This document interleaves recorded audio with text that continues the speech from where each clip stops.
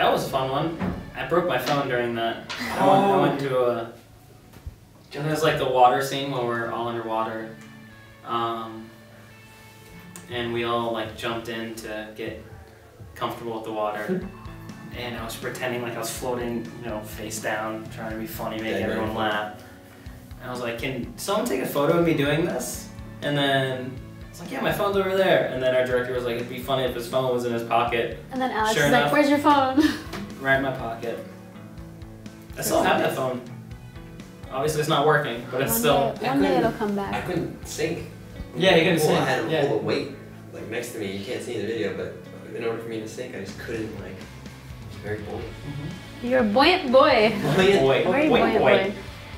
Yeah, we also shot the like living room scene in a thrift store. We set up. We literally set up the set Side of the thrift store. in the thrift store.